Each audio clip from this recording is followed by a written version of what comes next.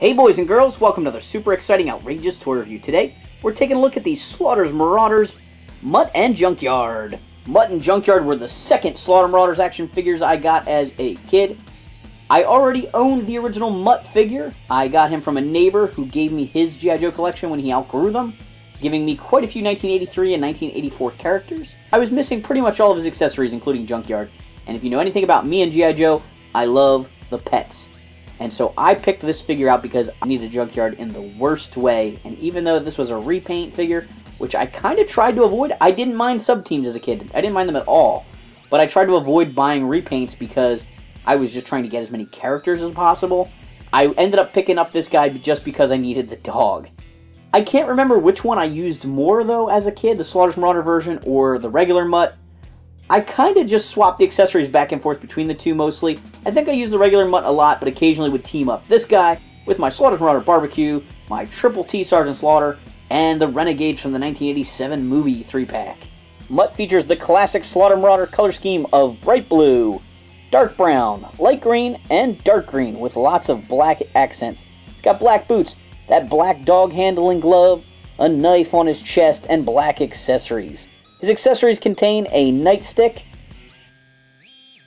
a gun, which I pretended was James Bond's gun as a kid. I used to actually pretend Mutt was James Bond because his gun looked like James Bond.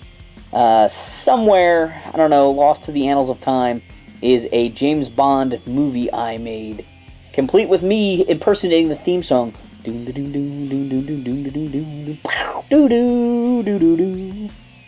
He's got the his muzzle, which is so bizarre, but so classic of a G.I. Joe trait that the dog handler has to have the muzzle because he's more wild than his dog. He's got his helmet with the goggles strapped on the top. I was never a huge fan of this helmet. I just never quite thought it fit perfectly on him. I think I sometimes would put a ripcord helmet on this figure. Quick correction on the fly. This is not the actual helmet that Slaughter's Marauders Mutt came with. He was supposed to have come with a plain black helmet, very similar to the 1982 and 1983 standard Joe helmet with the holes on the side of it. Maybe that's the helmet I'm thinking of when I said ripcord helmet that I used to put on him sometimes. I don't know. I don't have it. I've had this helmet on him for a long time, but this must be a regular release.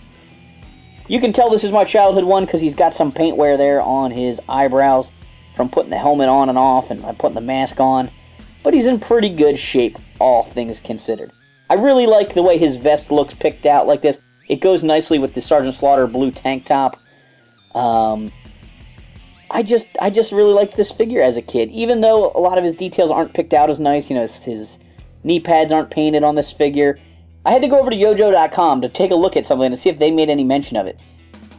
I remember that the original Mutt has a little badge here, a star with a olive branch around it, because I have a custom version of this figure where I picked out some of his details, like I painted the goggles on his helmet and the badge on his chest.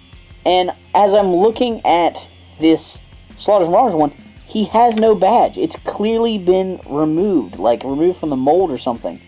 He just has a flat spot there. I find that very interesting.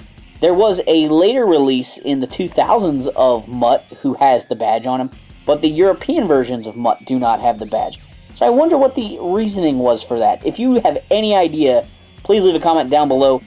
That's the best thing about this show. I try and pass on the information I know, but also collect as much information as I can get from other people, because I just have a passion for learning stuff about G.I. Joes. So as I mentioned before, I bought this because I wanted Junkyard. Junkyard is a black Rottweiler. He's got a mean face. He comes with a rubber leash that is removable. He was an important part of the cartoon show. I think one of the real reasons why I love the pets so much is because they were such a great part of the cartoon. Mutt, Polly, Freedom, Timber. But when I got this one, I got him home, I was sad he does not have the brown spray app. Here is an original Junkyard, and you can see he's got some brown painted between his legs there and on his chin, which just looks cool. It's just a really nice touch. You barely notice it from the side.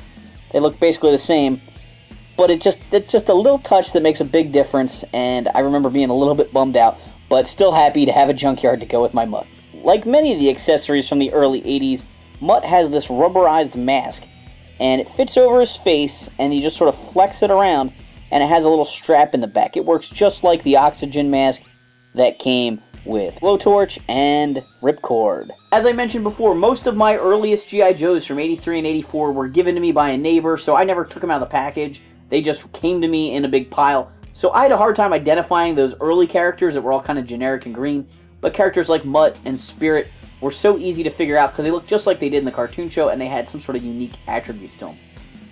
Mutt was always one of my favorites because of him being in the cartoon, because of him having a pet, and I was really excited to get the Slaughter's Marauders version 1 as a kid.